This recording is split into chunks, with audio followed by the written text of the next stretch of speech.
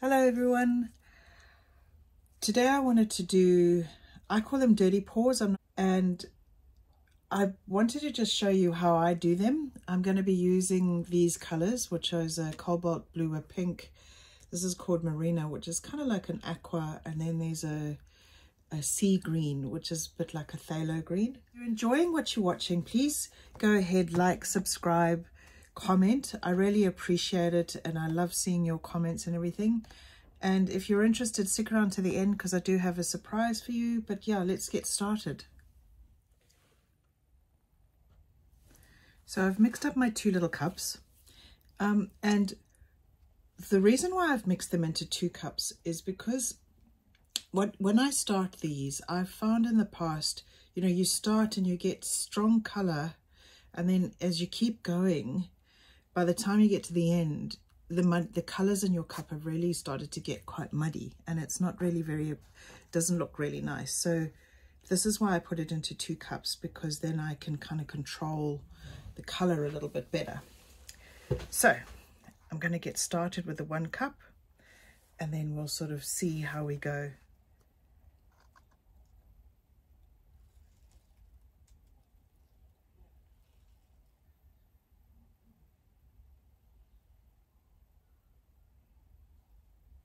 Quite nice colors.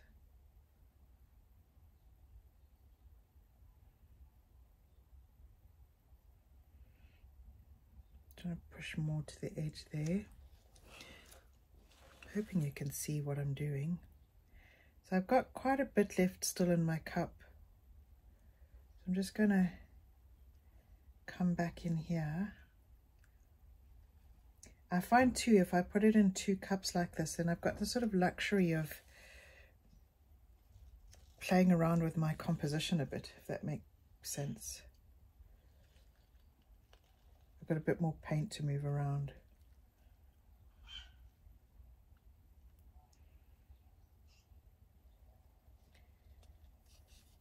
So I might keep what's in the cup there in case I want to touch up the sides a little bit. Help this paint to sort of drag down a bit. Oops. I'm going to have to tip that bit off. So while I was standing here, I've dropped a little piece into the paint, which is not going to make it look very nice.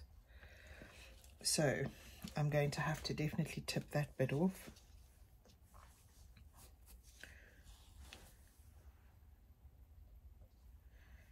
Now I'm going to get started on this. So I'm going to go back into the center. So I've got the same kind of color matching up in the center. And then I'm going to go back out with a deeper green.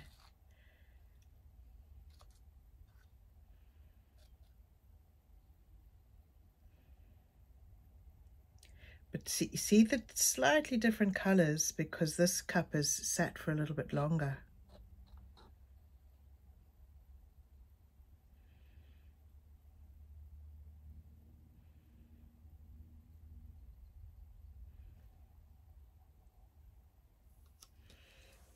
Still looks nice though.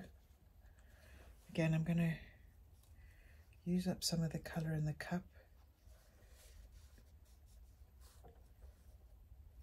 Just help this paint to move over the edge.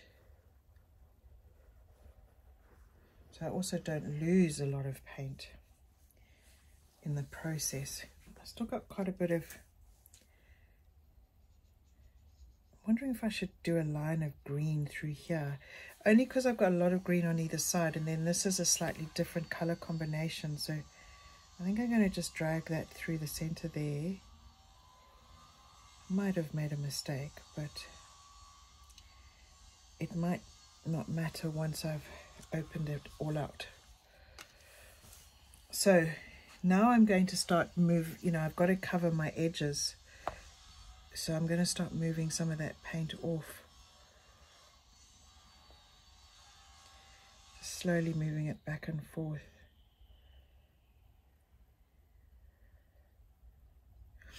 It's funny, every now and then I find with canvases they get like stubborn. The paint gets stuck in spaces and it won't move.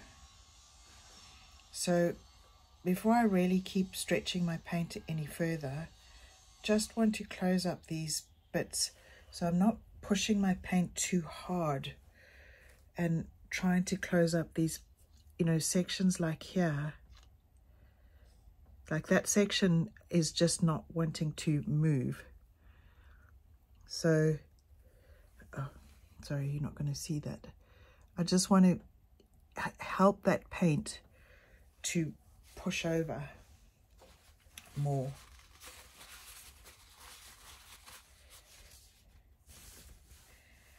But I am liking what's happening here.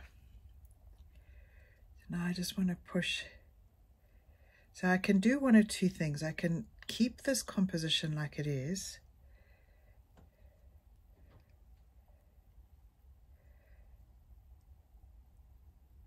Which I think I'm going to do, because I'm quite liking, as I'm stretching these lines, they're doing some interesting things on the edges.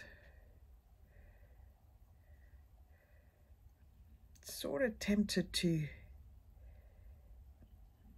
do I want to go, do I want to,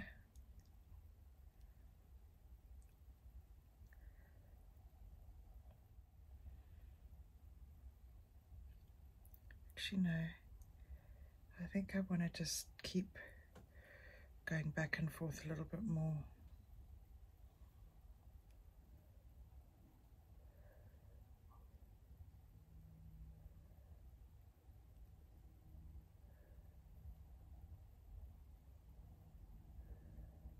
Push a bit more off, and then that's basically I'm done. So I have actually used a lot of paint in this painting, which is, I don't usually use this much paint in my dirty pours. It's just interesting that that's happened. I've got some sort of a blob or something there. Just hoping I can match that so it looks, I think that'll drag off the canvas as it dries, so that's not too serious. I think I might torch it as well, because I think it'll open up a couple of cells. Not that I was really looking for cells.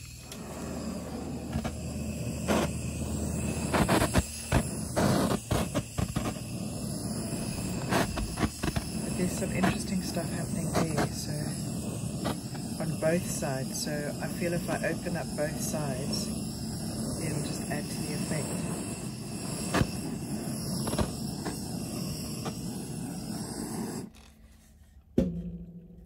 So I like the color combination. I think it's nice. I probably would have liked to seen a little bit more of the pink come through. Well, that it's not vital to me. I think it actually looks really pretty. I'm wondering how it will dry though, because sometimes this green dries very dark, so it'll be interesting to see how it dries. So I wanted to bring you in for to just show you a close-up of this. It does actually look really nice. Like it looks really good. I think I'm quite keen to do another one of these, because I use about 180 grams of paint, and I actually think I might use a little bit less paint next time, because I want to maybe stretch out my rings a little bit, my lines. I really like these dirty pours or ribbon pours. I just think they always look really nice. Thank you very much for watching. I really do appreciate it. And if you like what you're watching, please like, comment, subscribe. And I did mention that I had a surprise.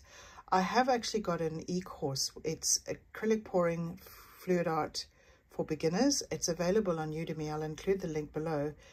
If you're interested in learning more about acrylic pouring, then yeah, go and have a look. Go and check it out.